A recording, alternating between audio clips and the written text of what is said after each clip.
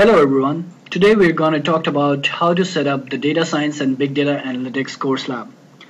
So first of all, we'll talk about the minimum system requirements. If I talk about for the server, it would be a client server scenario, and on the server we would require a minimum of 8 GB RAM. Recommended is 16 GB for the intensive analytics to be done, but a minimum of 8 GB without which it would not work, and approximately 100 GB of free hard drive space on the server.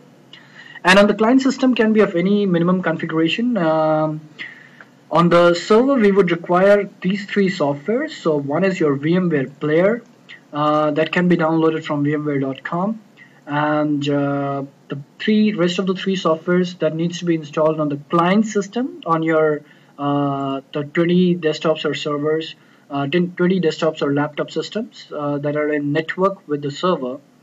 One is Putty. It can be downloaded from putty.org, WinSCP, and GPadmin. These three, to get this file, the data science and lab setup file, as well as the virtual machine template with which we will work on it, you can need to get in touch with our EMC Academic Alliance, with your EMC Academic Alliance program officer or account manager. Or you can simply go to education.emc/academic alliance, and you can click on contact us. It will open up you can write to us at academic_alliance_program office@emc.com.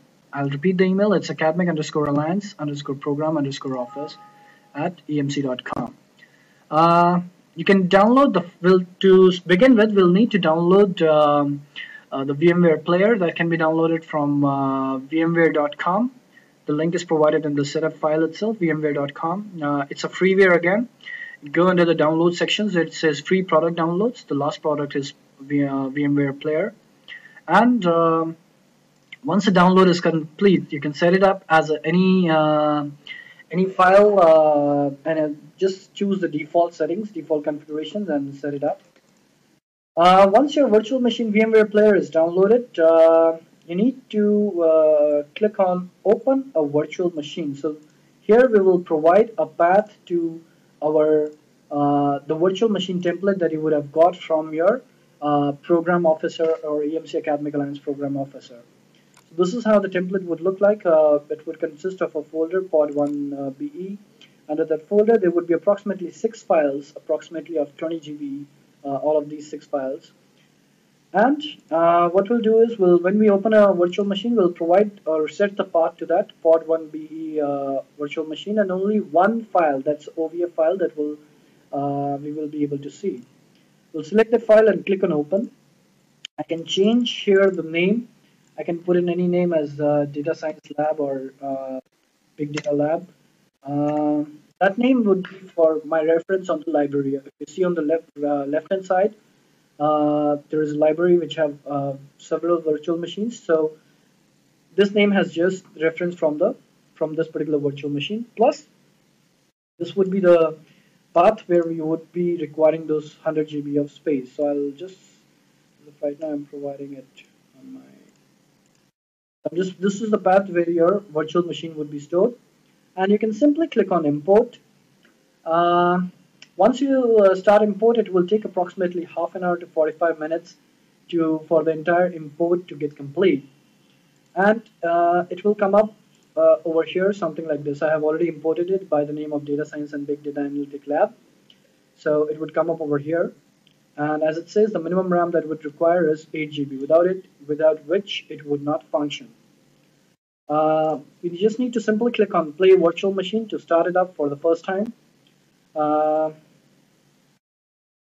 it to boot.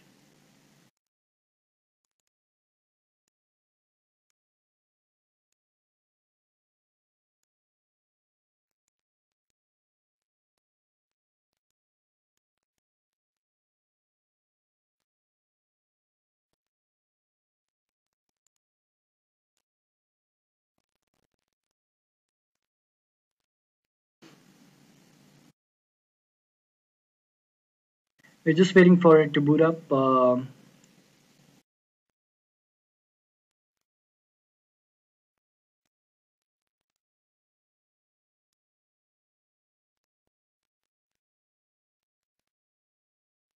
So in the meanwhile, I'll just let you know that you need to download these three files. PuTTY is a normal um, uh, SSH or Telnet client that will allow us to access our server or this virtual machine template from our client systems. WinSCP is again will allow us to. It's more of a file data sharing transfer or FTP file transfer that we'll be using to transfer any files from our server to our desktops or to our desktop systems. And GPadmin is for PostgreSQL client SSH that needs to be transferred from or run the PostgreSQL client configurations from one place to from our desktops to our server. Now our server consists of already has been this virtual machine template that we have just installing. It already consists of Greenplum Hadoop database, Pivotal Greenplum database, which is based on Hadoop and MapReduce functionality. It is also consisting of RStudio server and PostgreSQL. That's a free SQL software that has been installed on this virtual machine template. So this comes with a pre-installed configuration with Pivotal Greenplum and plus all the databases that are required to do the lab. So your the training database and whatever databases are required and the data sets that are required to do the lab, they're already pre-installed in this one. So we'll just allow it to boot up.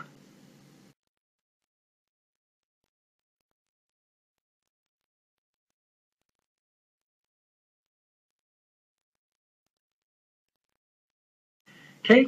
The password, the username for root would be username is root and the password is gpsne root for the same.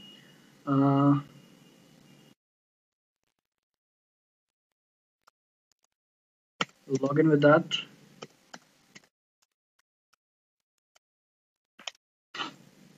Okay, now once we are here, we just need to write a simple command that's called kudzu.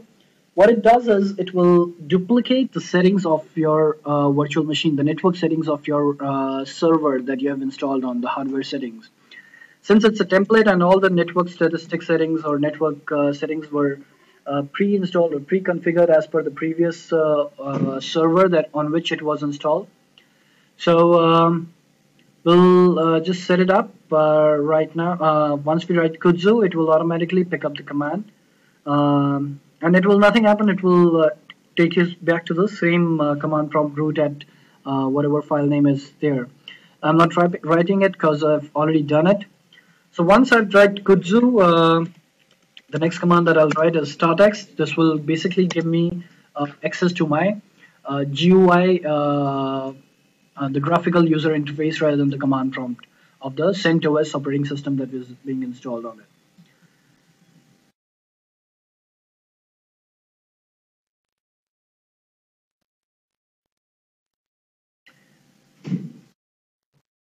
So once you're on the kudzu, you can simply, once you're on the CentOS system, you can need to go under systems, go under administrations, click on network, and under network, since we have written the kudzu command, they would see two H0s, Ethernet 0 cards, and you can simply double click on the H0 normal one, not the H0.back. That's a backup card. So on H0, where you can choose either a static IP address, you can provide the static IP address over here, or you can click on the DHCP, which we'll do right now. The OK button would be on the right. And you can change your DNS settings. I have put my host name as my name over here, whatever DNS that you want to put in there. And since it would show inactive, once you have done that, you can click on activate it. Allow it to activate for some time. If it is a static IP address that you would have provided, it would have taken, it would have activated right away. So at this point of time, it is just, since it is dynamic, it is determining the IP information.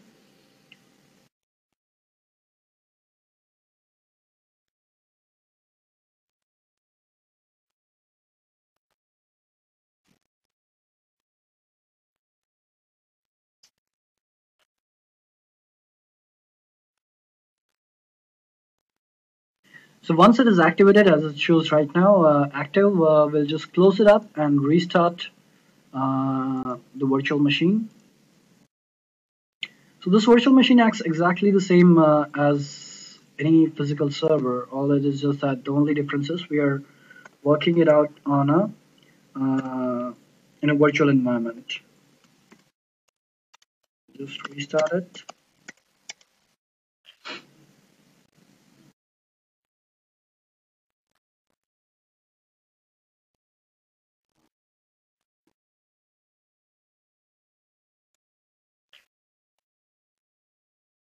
So just a piece of advice, whenever we are installing any of these softwares like VMware Player or Putty or WinSCP or GP Admin, just keep on choosing the default settings for all of them.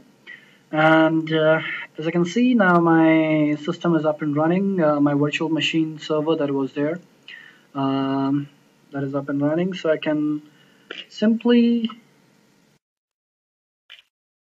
use Putty to get access to that. I'll just type in the host name and see if it is accessible from that.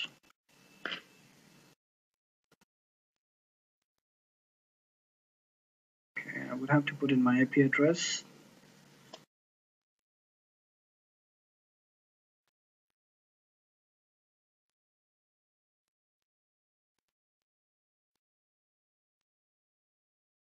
Whatever, this is the same IP address of the server that I've just, when we just configured the H0.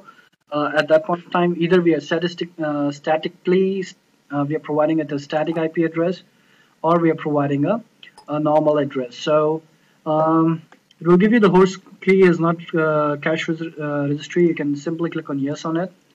Login as, either I can log in as GP admin, and I can password will be again provided to the lab, and I can perform here any of this lab exercise 1. If I want to perform, I can perform it here.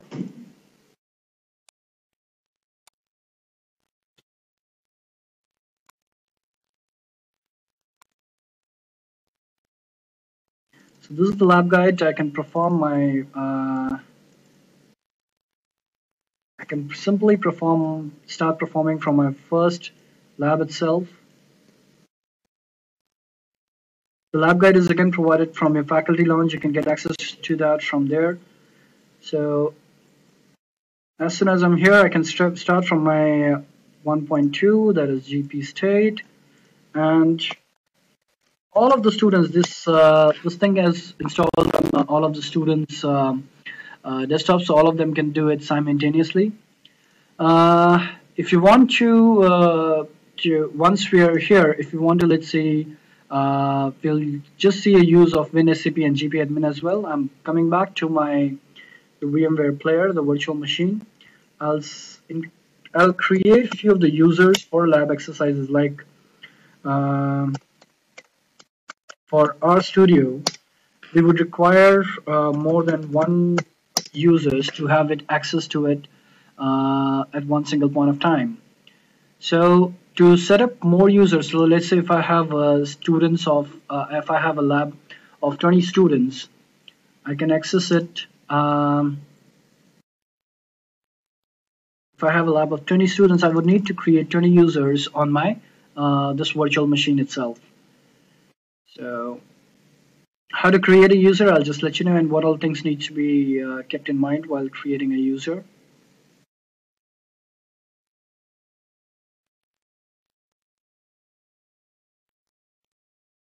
You need to again go to system. At the top, go to system and go to administration.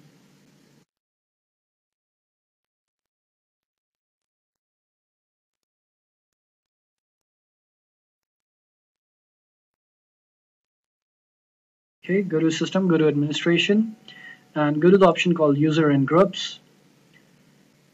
Another option, you just need to go to add users. Just choose any of the, like user 3, for example. Password, you can put in anything because you're setting it up. Again, password, you can put in as password or anything else.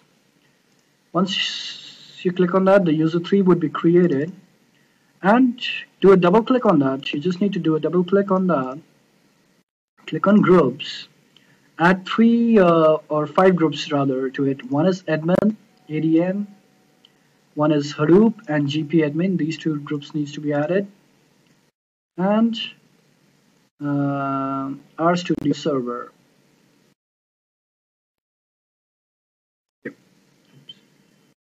RStudio server. So these are the 4 groups that needs to be added for each of the users. So once you add the users, you need to again restart it to get it into effect. And this is how once we are there, we'll need to use WinSCP to transfer the dataset. So I'll just show you, like we've just created Win user 3. To access my RStudio lab, we need to go to, I just need to type in the same IP address of my virtual machine server. Now this is the one again, that's the one that is being set up. After the IP or the host name, you just need to type in 8787. That's the port number for my RStudio server on my virtual machine. And I'll sign in with the user that has been created, like user 3 I'll choose right now that has been created recently. I'll type in the password. When I sign in, it will show me a blank screen on the right hand side, bottom right hand side, where it will not have any of the lab material.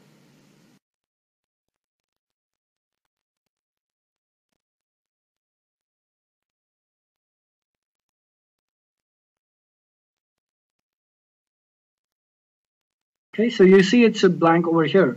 So what we need to do is we need to go to WinSCP. Again, type the host name. We'll log in with the user GP admin. Password would be provided to you by in the lab guide or in the with your academic officer. So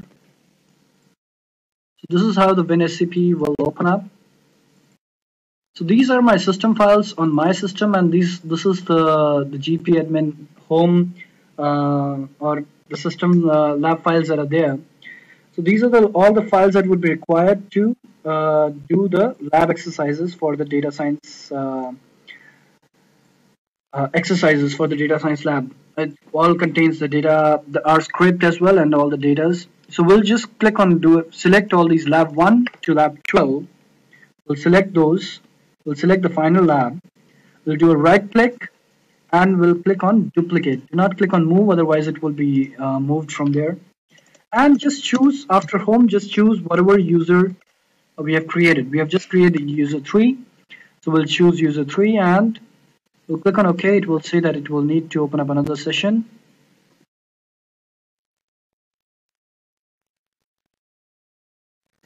Okay, well, certain files that are not copying, but normally it should not give this error. If we just hit a refresh over here,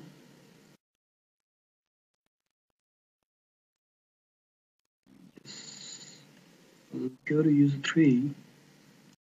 See if okay. Normally it would not give an error. It would come up something. We'll just log in through root on here. Let me just log it out.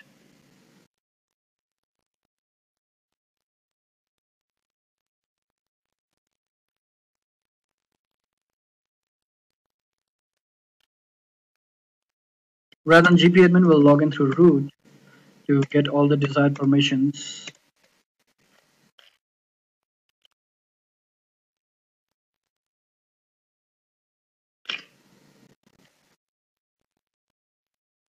Okay, we'll go back one step. We'll go to home. We'll go to GP admin. We'll select these all lab 1 to lab 12 and the final lab. Do a right click, duplicate to user 3.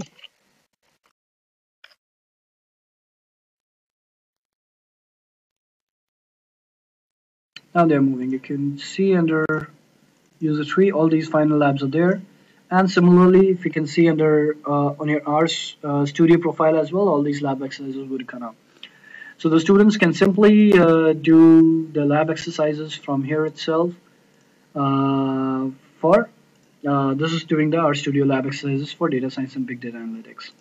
So if you still face any issues regarding how to set it up and how to use the data science and big data analytics lab, please feel free to write to us at navjot.singh@emc.com, and we'll be glad to answer all your queries. Thank you. Thanks for your tutorial. Thanks for your time.